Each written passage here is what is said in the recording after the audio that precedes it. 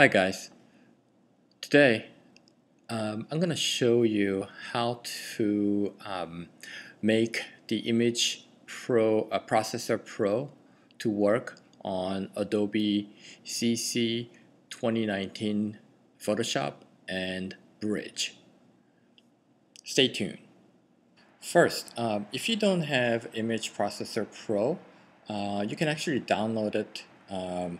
I put a link in the description box, so you can click the link to download it. So once that's done, let me go to the installation instruction. It's a PDF file, and I'm just going to open that up, and let's see. So it turns out that this manual instruction, installation instruction, is half correct in this case for Adobe CC 2019 products. So the first step in the PDF file directs you to look for these 4 files, and if you look at the folder, these are the 4 items. 1, 2, 3, 4 items here, first 4.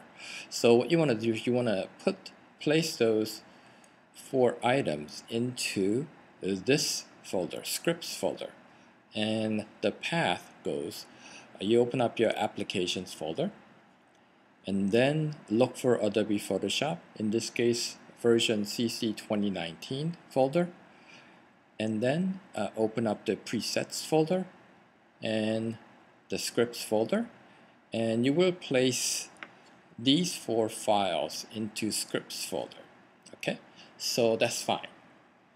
The next set of steps, which is 3 and 4, and step 3 says to locate the Photoshop Ximage Processor Pro.jsx file, which is this right here, and then place that particular file in Adobe Photoshop folder, and the path goes Macintosh hard drive, root system, library, application support, Adobe, startup scripts, in this case CC 2019, Adobe Photoshop, and that's where you're supposed to put this file. And if you do that, it's not going to work. So this is where I discovered by placing this file into a different folder, and it should work as long as you follow the steps that I'm going to provide next. So again, if you're looking at the manual installation instruction, don't follow the step 4. Okay, and this is where I'm going to show you where to place this file into correct location. Okay, let me just minimize the installation manual and click. I'll just leave this open. So I'm going to launch Adobe Bridge, which is already opened. So you want to follow Adobe Photoshop CC 2019, Preferences, and once the Preferences window open, you want to select the startup script on the left column and click on the Review My Startup Scripts. And this is where you want to place this file here. Okay? And again, the path is User folder, Home folder, in my case it's C, Library, Application Support, Adobe, Bridge CC 2019, Startup Scripts. Okay? So make sure that this file is located in this folder. Okay, so once that's done, you can close the window and click OK. And at this point, you want to quit both Adobe Photoshop and Adobe Bridge CC 2019. Since mine is already installed, I'm just going to go to the next step. So the next step is basically it's exactly the same as before. So what you do is you select however images that you want to convert or process. So I'm just going to select 3 of these JPEG files. And then once that's done, go to Tools, Photoshop, Image Processor Pro. So once you do that, it will automatically open up the Photoshop, and then it was supposed to trigger and open the Image Processor Pro option box, but that's not happening.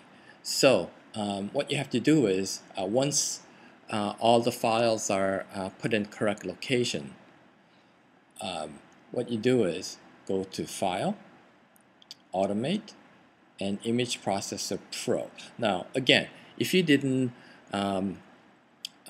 installed the last file, .jsx file, into a correct location, you're not going to see this here. So make sure if it's not there, just go back and review the video again. Okay, so Image Processor Pro, and I'm going to click on this, and there it is. So you're now seeing the usual Image Processor Pro option box. So earlier on Adobe Bridge, I selected 3 files, and it's here, and all the other options I'm not going to go through. The only thing is I'm going to show you that it is going to be processed and saved as a PDF file. Okay, so I'm going to run it.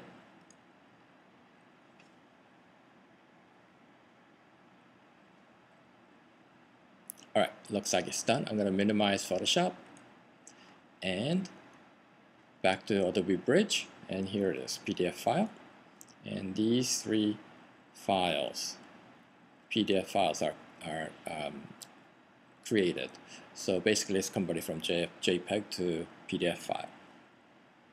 Alright, so I hope for those of you who's sort of stuck not being able to use 2019 version of Photoshop with Image Processor Pro, hopefully this will work out for you.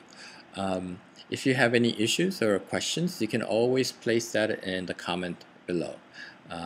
Thanks for watching. Please like and subscribe. Thanks again.